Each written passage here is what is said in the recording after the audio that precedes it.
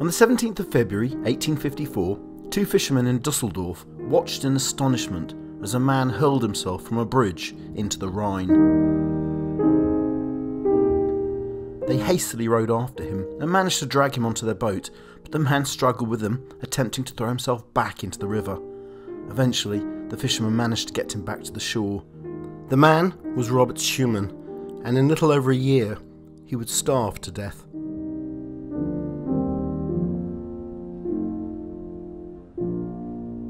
This music is the Ghost Variations, the music Schumann was composing just before his suicide attempt. Schumann was convinced he had heard the main theme from angels.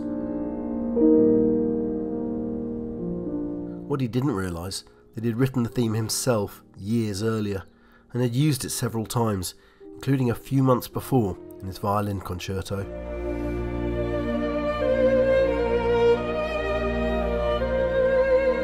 Robert Schumann had suffered depressed episodes all his life, but from the 1840s he started to suffer hearing issues. It was the note A that bothered him and would continue to bother him all his life.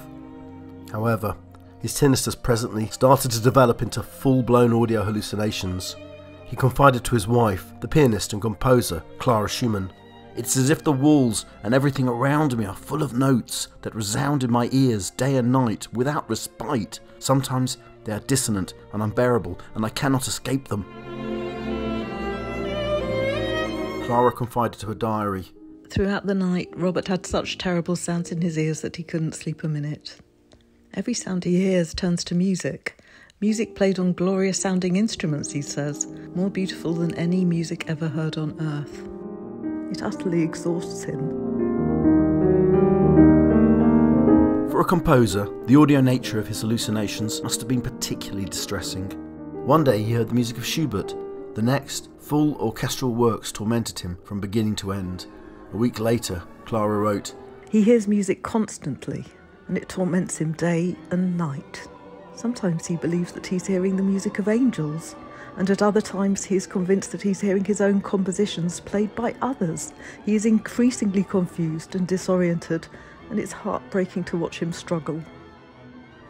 Things rapidly got worse as Robert started to experience full-blown hallucinations.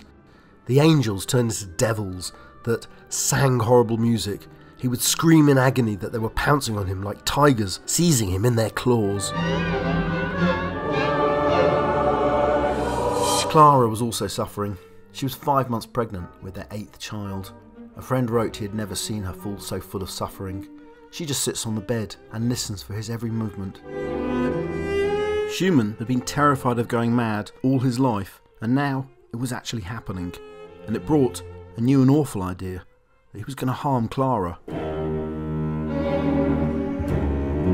This was the point a terrified Schumann threw himself into the Rhine.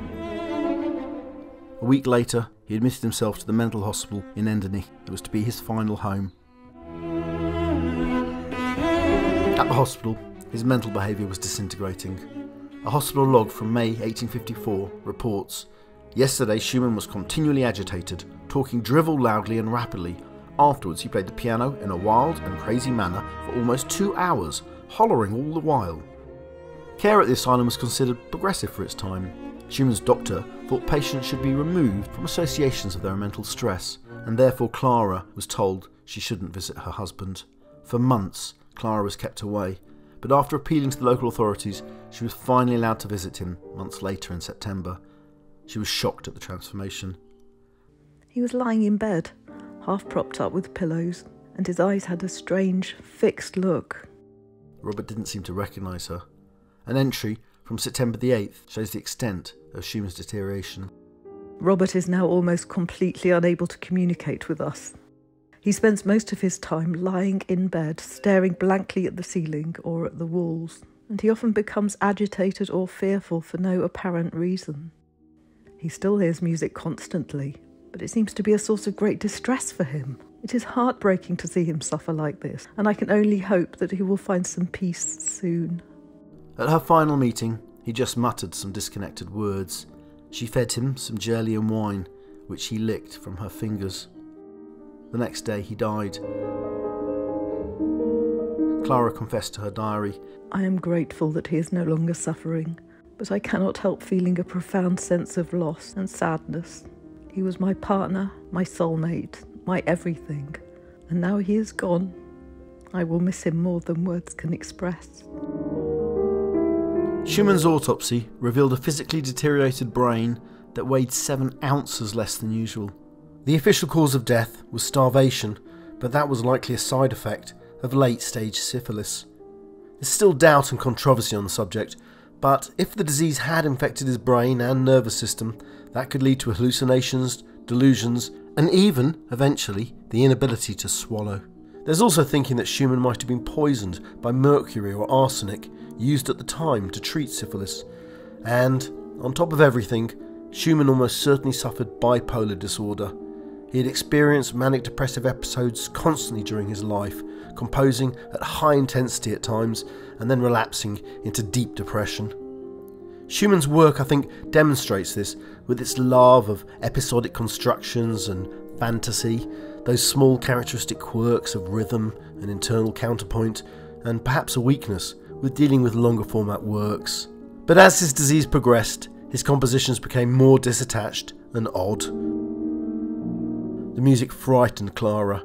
She destroyed much of it after his death, and she even tried to suppress these ghost variations.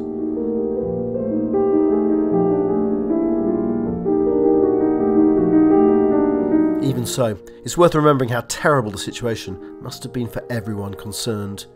If Schumann was suffering the mental effects of late-stage syphilis, on top of a bipolar disorder, on top of mercury or arsenic poisoning, then he was experiencing something that medicine itself doesn't know a great deal about. It must have been a dreadful experience, not just for Schumann, but for those closest to him. Clara was no doubt right that a merciful death had ended the suffering.